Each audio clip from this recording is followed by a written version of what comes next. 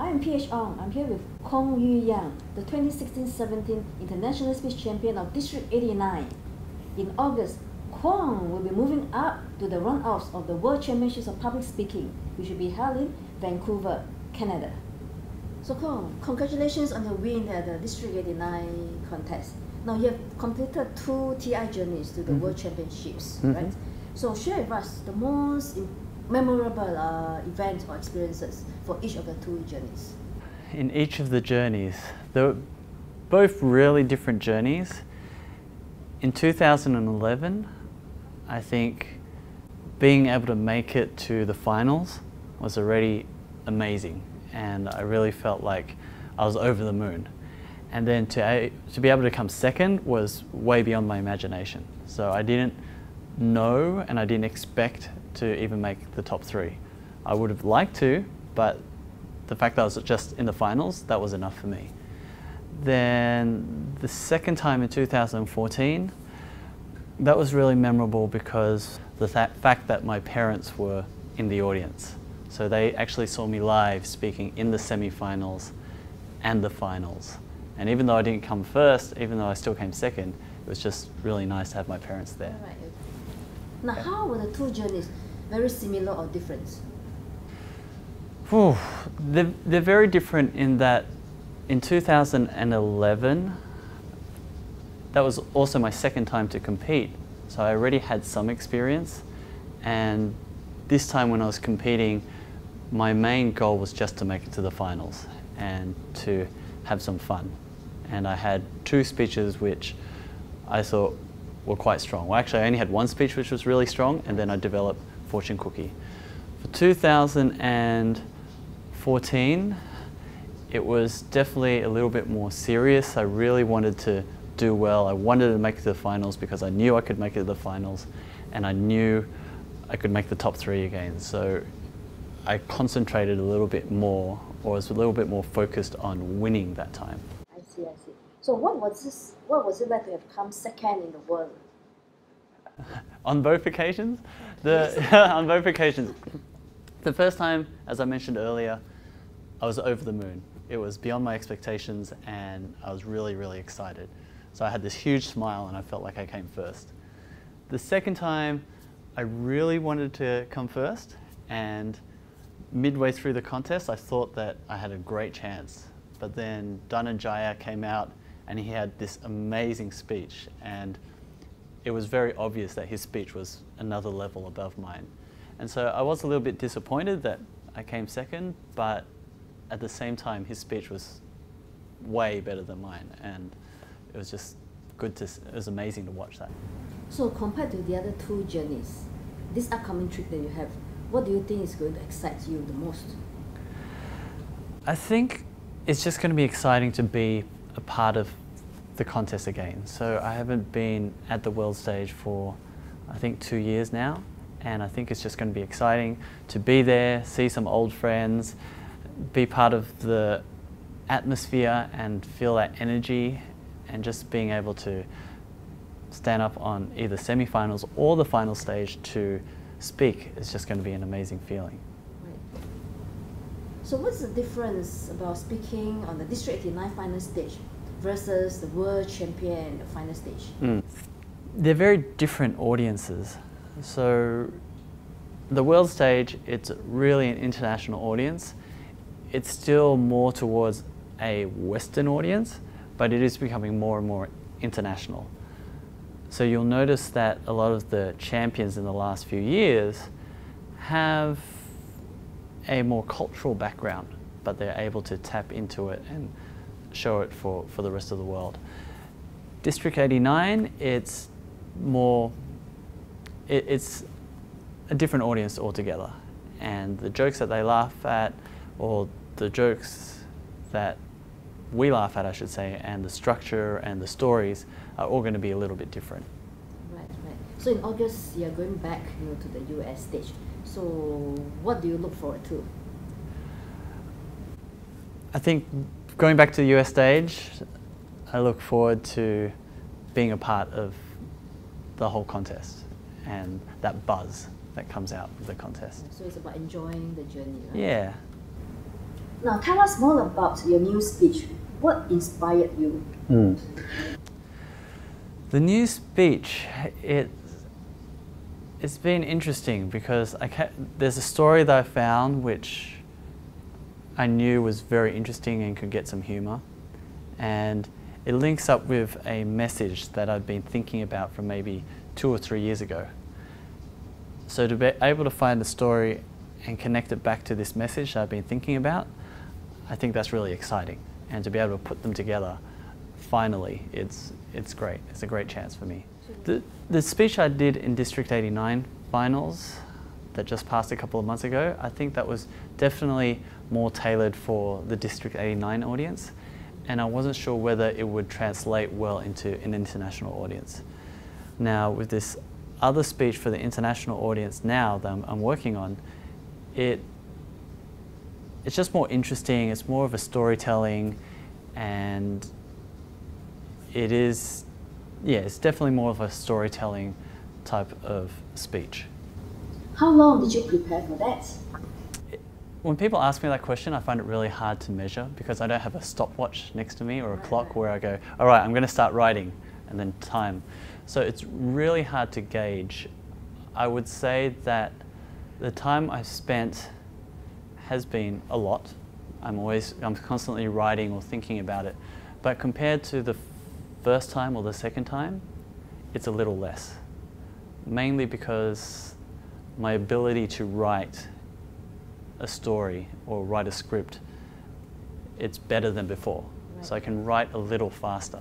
But I still get stuck and I still get confused and I still have to find ways to overcome my writer's block. So there were still like block moments and difficult times when you were working on the speech? Yes, definitely. Even now it's not a perfect speech. Even now I know that there are things I want to change, but I'm not sure how I'm going to change it yet.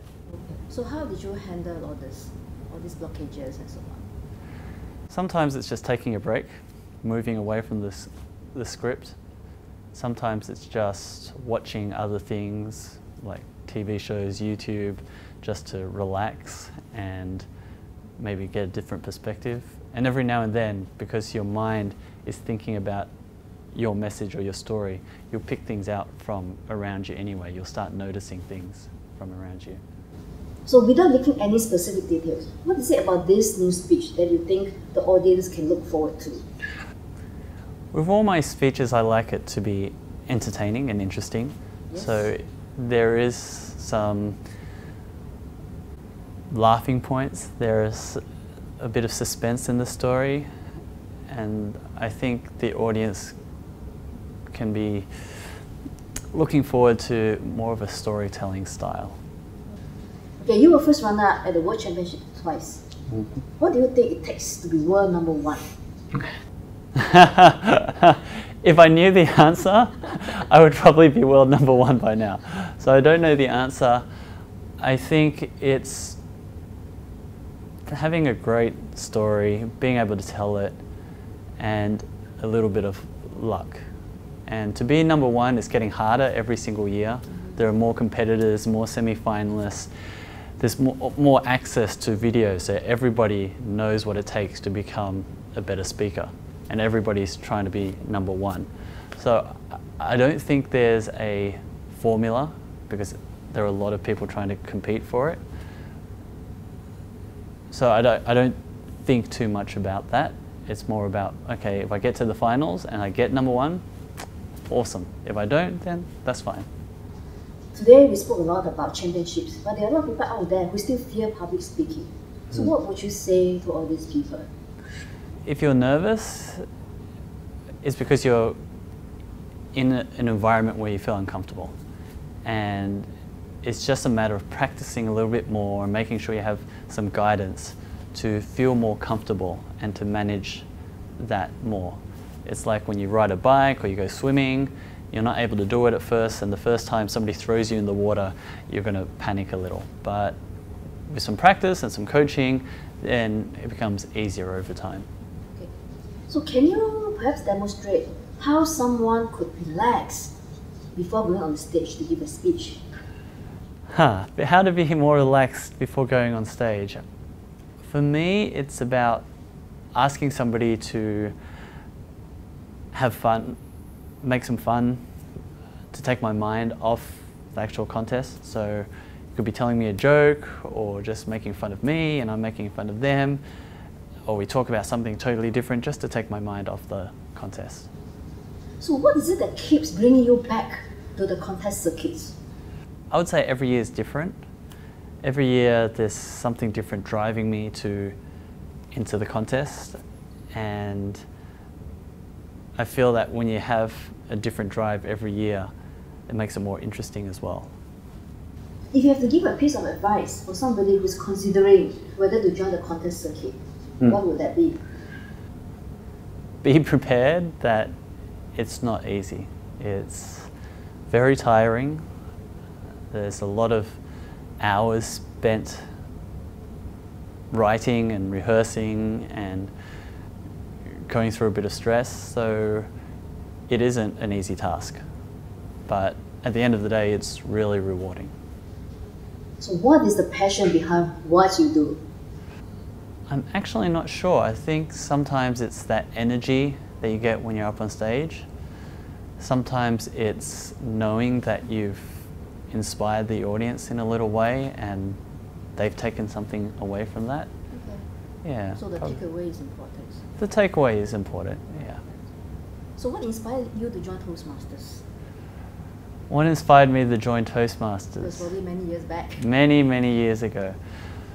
So when I first started out working as a corporate graduate, so I graduated, I entered a company called Qantas, which is Australia's national airline. And when I joined them, they would have what are called roadshows, or in some places they call them town halls, where we would have the high-level management executives. So the CEO and then the people who report to the CEO would come and talk to us. And I remember two speakers who spoke to us, and at the time the airline industry was actually on a low. There's SARS, there was 9/11, nobody wanted to travel. So it was really a bad time to be in the airline industry. But they were able to communicate with us and make us feel really inspired and feel like, wow, our company's in a really good position to do well and to get through the troubles.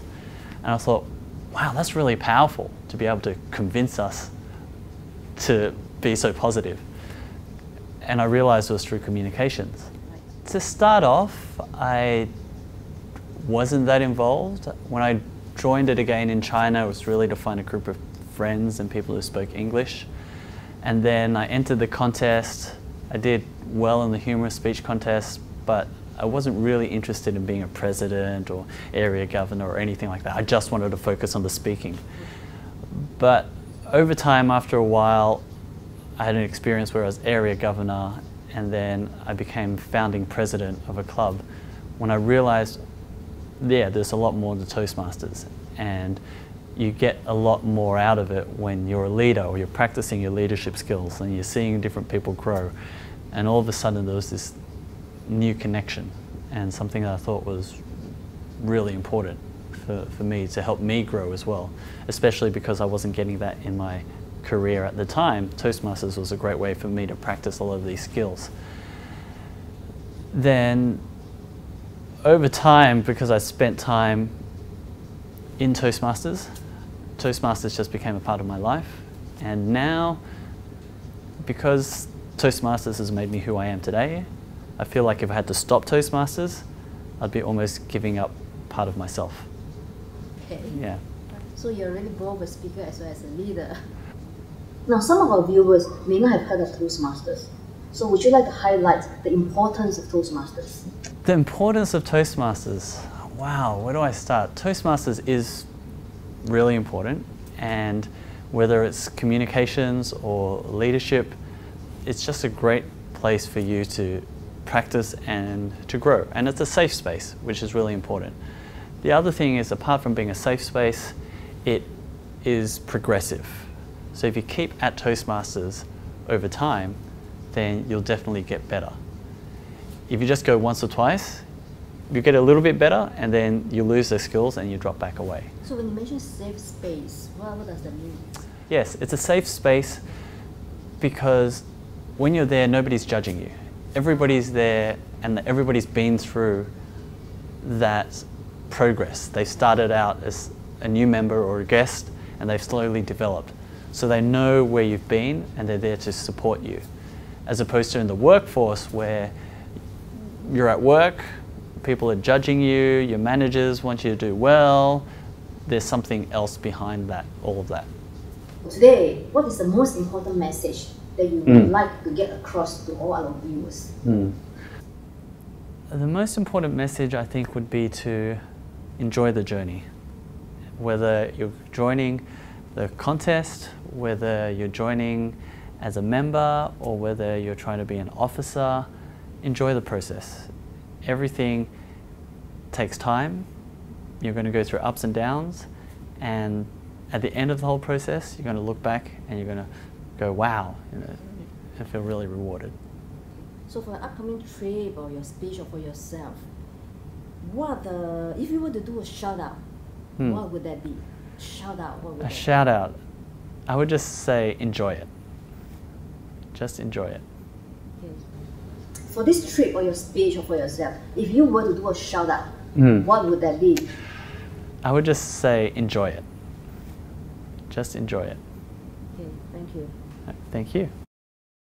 So this is Kish Ong. I was with Kwong Yue Yan, the 2016-17 International Speech Champion of District 89, who gave us a lot of insights about his championship journeys, and then he's on his way to Vancouver in August to compete in the World Championship of Public Speaking. So all the best to Kwong. Thank you. Thank you. Thank you.